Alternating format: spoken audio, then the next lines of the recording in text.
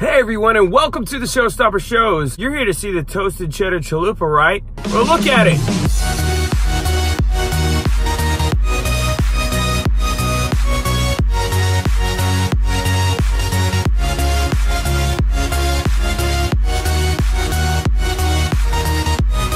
You just wanted to take a bite of it right there, didn't you? I know you did. Well, guess what I'm about to do? I'm about to take a bite of this. Let's do it. Raising the glasses for the masses. Look at that.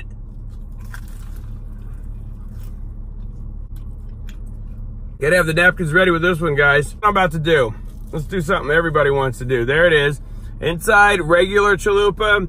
Outside, toasted cheddar. Crunchy. Aged 6 months. This is the new toasted cheddar chalupa. So basically it's a regular chalupa and it has cheese toasted on it. It's not completely covered, as you can see. It's kind of spotty and it comes off your fingers either like a breading on a chicken or even like a Cheeto. But it's not a Cheeto, it's cheddar cheese. And I gotta tell you, my first reaction is when I tasted it, it reminds me of almost like a burnt cheese flavor or like a really aged cheddar cheese, and that's exactly what you're getting with that very strong, very aged cheese. It's almost bitter. Let me do one more taste. Yeah, definitely a bitter flavor happening with that toasted cheddar chalupa. I like it. It's new, it's fresh, it's exciting. It's not chicken like the last couple of fun chalupas they've done, which I liked both of those a lot, especially the spicy one, the naked chicken chalupas. Those are great. That one's okay for me. I have been a fan of the original chalupa since way back in the day when I was a teenager working at Walmart, and I would go, and that was my favorite lunchtime menu item. And of course they were cheaper back then. I don't believe they had the boxes, but you get that combo for like $5, and it was 2 chalupas, a couple of tacos, and a Baja Blast, which I got right here, all for like $5. Now they're like $8. But good grief, that stuff is good. So how does that compare to a regular chalupa? It reminds me of a regular chalupa except for the breading and the cheddar. And that actually is a little, it's not that great for me.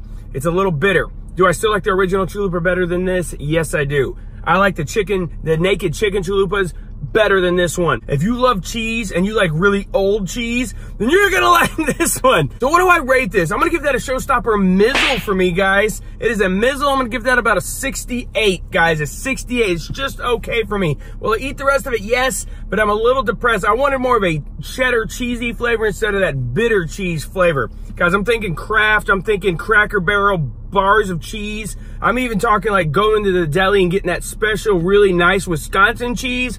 I'm not getting that from this, guys. I'm a little depressed. If that was like a Cheetos chalupa, that would be on point, guys. And I like having orange fingers, and I'm not getting that today. It's just a toasted cheddar breading.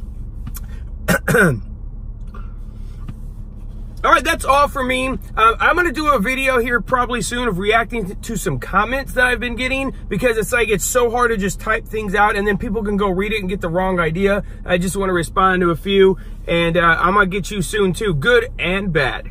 Thanks for watching. May the forks be with you, may his presence be always. Put a bow on this sure to go viral video, because that's a wrap. The show stops here. Don't forget to subscribe. Go to my Instagram channel and tell me what you think about this as well. Was I way off base on this, or were you like, dude, that was awesome? I don't know what you're talking about, because I give you my honest opinion. I'm not here to lie.